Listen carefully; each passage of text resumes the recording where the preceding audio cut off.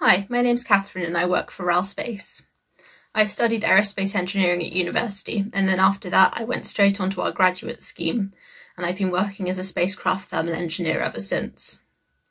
As a thermal engineer, I'm trying to make sure that everything on our instruments is the right temperature, because if it's too hot on the side of the sun, then things might melt, and if it's too cold on the side of the spacecraft that faces deep space, then things might shatter, so it's important that we understand these temperatures.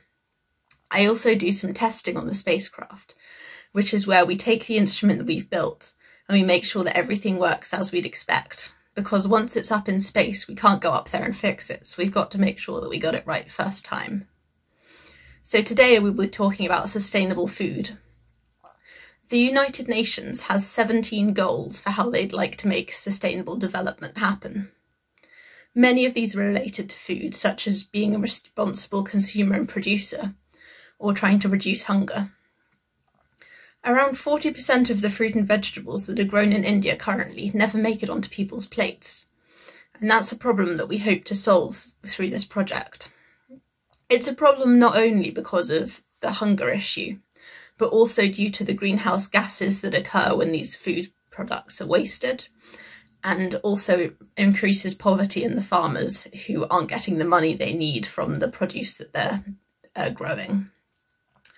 So I'm working on a project called Transition, and that's funded by the Global Challenges Research Fund, which brings together people who know about lots of different things. So I'm coming at it from the aspect of a thermal engineer, understanding how materials deal with different temperatures. And we have other people who understand the supply chain. That's how the food gets transported all the way from the farm to the markets via different trucks and different storage depots and things.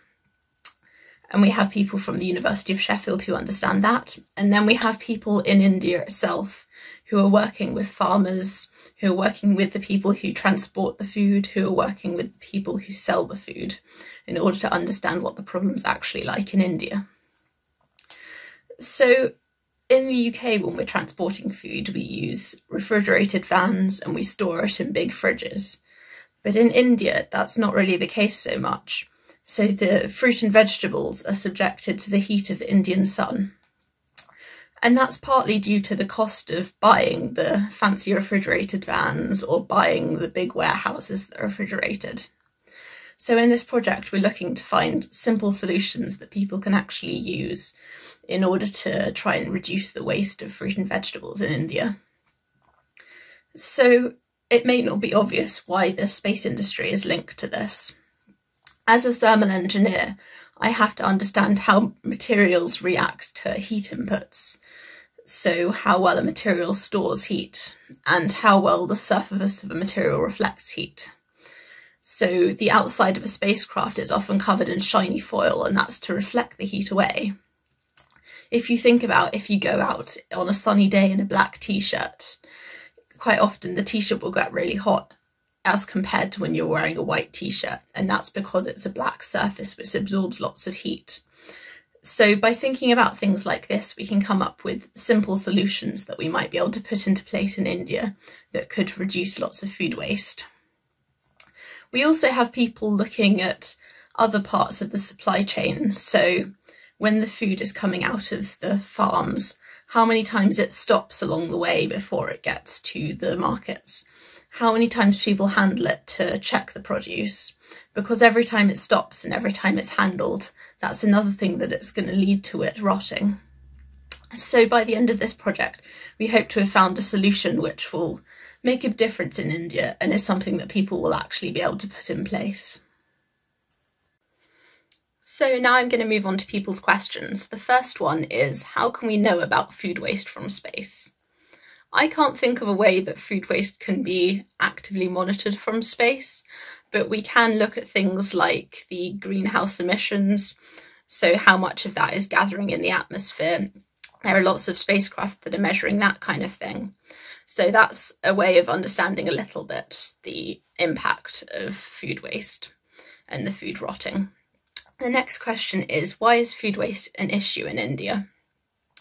So for me, as a personal how I see it, food waste is an issue because it leads to things like the poverty of farmers, people going hungry, and also the greenhouse gas emissions. And lots of this is because people in India are increasingly moving to the cities, meaning the food has to travel further to get from the farms onto people's plates. And that means that there's more time for it to start going off in the heat of the Indian summer.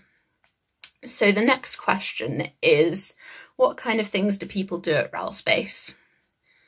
So I'm an engineer and I work with lots of other engineers with different specialties like mechanical engineering and optical engineering on the design of instruments, but we also have scientists who are looking at future missions to go and investigate different things.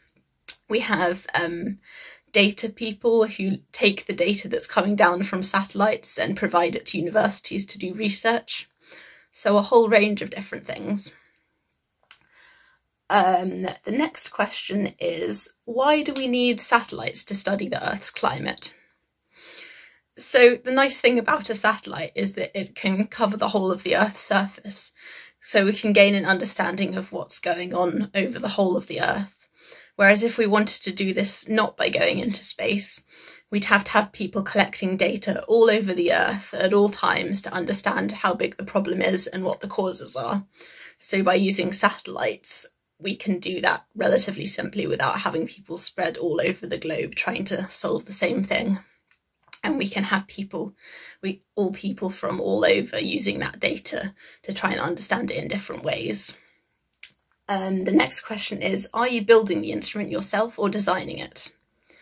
So I'm just on the design side of things, and then we have technicians who do the actual building of the instrument. Which subjects did you study at school? At A-level, I did maths, further maths, physics and history. I quite liked having the mix of all of the maths and physics things that I needed to become an engineer, and then a little bit of history that gave me a bit of a change of scenery and helps me now when I'm writing reports because I'm used to writing long documents from my A-levels, so that's something. What's your favourite part of your job? So personally, I really enjoy the thermal test campaigns. That's where we're taking an instrument that we've built and checking that it works as we'd expect, and that all the temperatures are the same as in our computer models to make sure that once it gets launched into space, everything is going to work perfectly and nothing's gone wrong while it's being built. The next question is, why is sustainability an important part of your work? I think sustainability is important to everyone these days. We know the impacts of climate change and we know we've got to try and solve that. And as someone who works quite often on spacecraft that are looking down at the Earth and trying to understand climate change, I see sustainability as important in that aspect of understanding it and seeing how we can solve it using the data we're getting down from the spacecraft. And the final question is, what did you want to be when you were little? So oddly, I don't think I had a career path that I wanted to go into, but both of my parents are aerospace engineers, so I guess I was sort of always led down that route, and I grew up watching rocket launches from Florida. So I guess that's what inspired me deep down to eventually go into the space industry. Cool, thank you for listening, everyone.